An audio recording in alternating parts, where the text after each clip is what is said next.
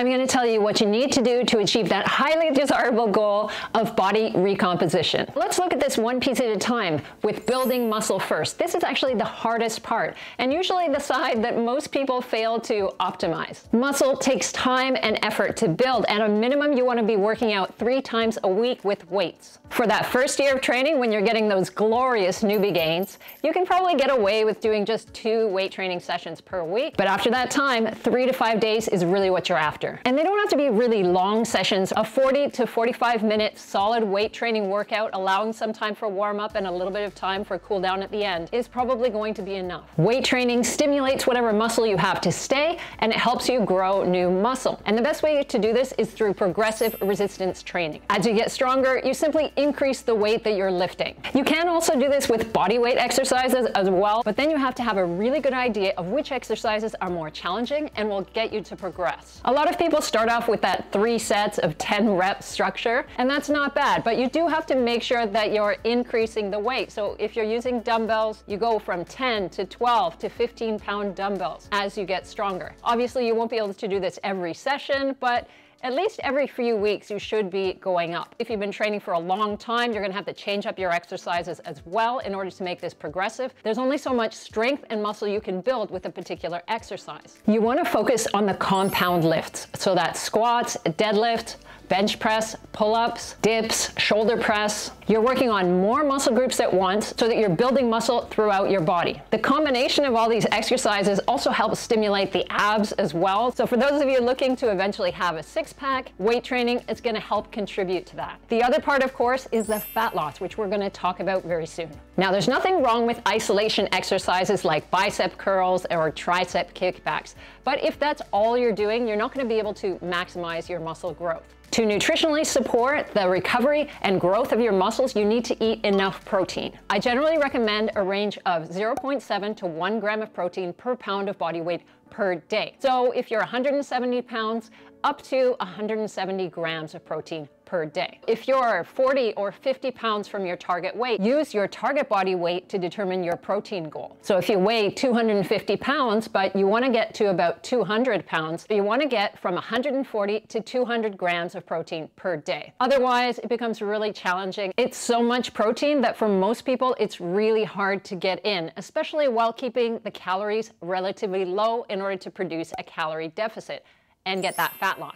In order to minimize added fat gain, because we're definitely not going to forget about the fat loss part of our goal, you want to focus on leaner cuts of protein. I rely mainly on chicken, turkey, eggs, and low-fat dairy like cottage cheese and Greek yogurt. I occasionally also add in plant sources like edamame or beans. And if I'm ordering a really nice Thai meal, then usually I'll include some tofu in there along with the shrimp that I like as well. Now let's move on to fat loss and the type of training that you want to be doing. In addition to the strength training that we already talked about, you probably want to add in a bit of cardio as well. Concurrent training is using a combination of weight training and cardio within your plan. This type of training is ideal for optimizing body composition. That means maximizing your muscle mass while reducing your body fat levels. This doesn't mean that you have to do weights and cardio on the same day. In fact, the more you spread it out, the better it's likely to be because you have more recovery from one to the other. Up to 30 minutes a day of low intensity, steady state cardio will help minimize muscle loss. So if you're doing 3 days a week of weight training, then 3 days a week of this type of cardio. This can be anything that you really enjoy, as long as it's not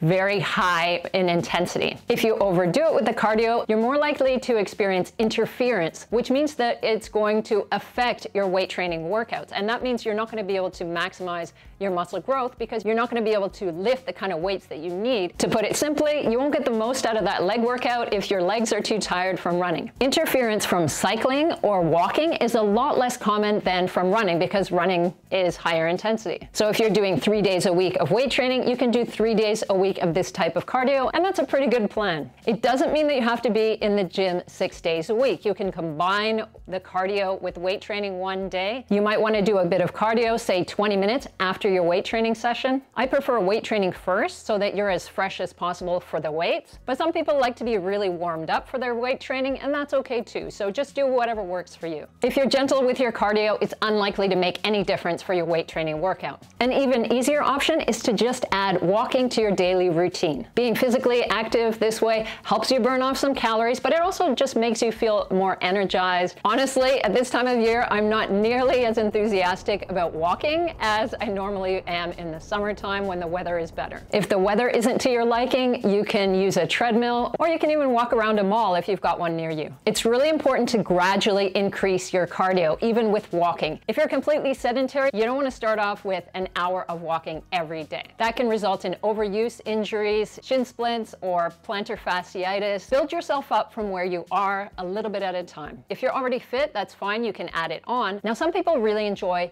high intensity interval training, or HIIT. Now, this can definitely help with fat loss as long as you're pretty fit to begin with and it's not going to fully exhaust you. Even if you are very fit, 1 to 2 short HIIT sessions a week is the absolute maximum you want to do. Anything more than that, and it's really going to impact your recovery and your ability to push those weights. That's where your muscle growth is going to come from, and that's what you want to focus on. So if another activity takes away too much from your muscle building, you're not going to optimize your muscle growth. Probably about 90% of your fat loss result is going to come through nutrition, so you can't avoid it. Unless you have several hours a day to work out, you're going to have a hard time burning off all those extra calories. Now, you may be one of those lucky ones who's going to start losing weight just by adding weight training and some cardio. This is possible if you are a beginner and you've been sedentary up until now. But I'm going to assume that you've been training for at least a little while. This is where it gets a bit more tricky. With my clients and in my online course, I have 2 approaches that I use. One is quantitative and involves calorie counting, and the other is qualitative and just means choosing the right kind of foods and having certain kinds of foods less often. It comes down to energy balance either way, so whether you track calories or not is down to your personal preference. If you are counting calories, you want to estimate your maintenance calories, and that means the amount of calories that your body needs to sustain itself in its current state. Most people with the goal of losing fat and building muscle will need to cut their calories a little bit. Perhaps not by much, especially if they're adding additional training. I tend to start off with a moderate calorie deficit of about 250 calories and a maximum of about 500 calories per day. You could use the numbers from some of these calorie tracking apps.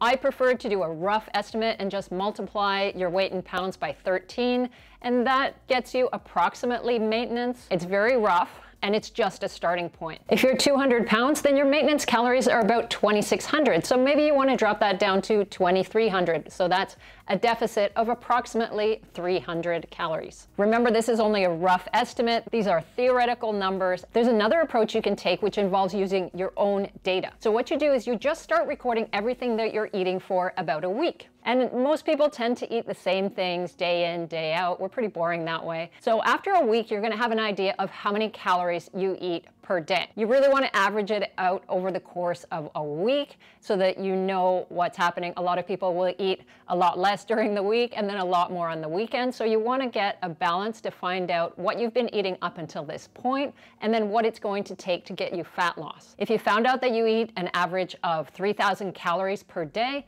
then maybe drop it down to 2,700 calories, and that will be your calorie goal per day. This will allow you to start losing fat, and because you're keeping your protein intake high, you're going to maintain as much of the muscle that you've got and hopefully still build some as well. Protein has been shown to minimize muscle loss when you are dieting, when you're in a calorie deficit and losing fat. Maintaining both weight training and keeping your protein adequate is the best way of retaining your muscle as you lose fat. This is exactly what we want with body recomposition. There's another option if you don't want to use numbers at all. You can just take a look at your diet on a daily basis and decide that you're going to increase the protein, drink some water, add some vegetables, all the common nutritional things that we recommend. I've got videos about losing weight without counting calories, so if that's what you want to do, make sure you check those out as well. Now, the goal of building muscle is going to take you time. We look at that over the course of months or years, but fat loss, you should start to see improvements fairly quickly. If you're not seeing anything within about 3 or 4 weeks, then you'll need to modify. Chances are you're going to need to reduce your calories a little bit more, or perhaps add a little bit more walking. In order to retain as much muscle as you can while you're losing body fat, you don't want to lose any more than 0.5 to 1% of your body weight per week. So if you weigh 170 pounds, you don't want to lose more than about 1.7 pounds per week. Your weight varies from day to day, so a single weight for one day is not actually a good way of measuring this. I like to use average weighing, so you're taking the weight every single day for a whole week and then every single day for a second week, and you can follow the trends. And then you see where your weight's actually at. So make sure you're doing strength training, getting enough protein, getting the right amount of calories, and throwing in a little bit of additional physical activity as well. That's the fastest and most effective way of building muscle and losing fat at the same time. If you're not sure how to put this into practice, click on this link here.